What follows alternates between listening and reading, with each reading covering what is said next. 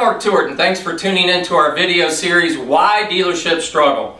In video number 24, we're going to talk about bad internet sales process.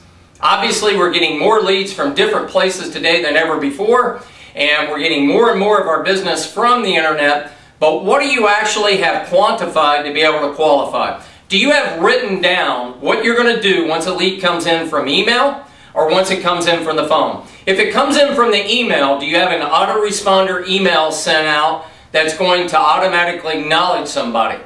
Well, that's great, but if you do, if you really looked at how you have done the copywriting, in any type of environment, I invite you to study copywriting, the art of writing a letter. Yes, that applies to emails, a marketing letter, a sales letter. What would your subject be? If you have the right subject line on an email, you get a better response. If you have something generic, you won't get any. And beyond that, do you have calls to action? Do you have bullet points that outline why you're different or unique, or that would get somebody to want to talk to you? Remember, this autoresponder should acknowledge somebody, but it should get somebody to want to pick up the phone or to take your phone call if you're calling them. Now, autoresponders are okay, but let's face it, you got to have another series in there. You got to have another email that would add to that in your emails. Are you offering free special reports? Are you driving people to your own YouTube channel to get a walk-around presentation of the vehicle they called on? Are they getting free special reports on things like 10 things you have to know before you buy a vehicle? And also maybe 10 or 15 things about your dealership or why people buy from you. And are you also giving them more and more and more things? Are you using video emails such as through iJot.com where they can see you when you call and you can acknowledge them?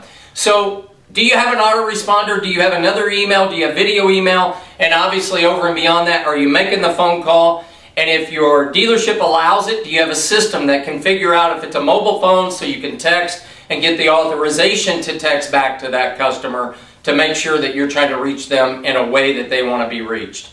You can't just send generic autoresponders, generic emails, or call and leave one message. What is your system for a whole week if you don't reach somebody? How many different ways are you going to try to get with them? How much more value, how much SDP, specific defining proposition, are you going to give them that would make them want to deal with you and nobody else? If it's 2 weeks, if it's a month, after 30 days, is this all written, quantified, down on paper, and then executed, and then inspected? If not, here's what I'm ready to tell you. You do not have an internet sales process. I invite you to go back, look at this in more detail than you ever have before. Once again, I'm Mark Tewart. Make sure you tune in to the rest of this video series on why dealerships struggle. And as always, you can go to my website at Tewart.com, get my free email newsletter for you. You can call me at 888-2-TEWART. And as well, here's to you and good selling.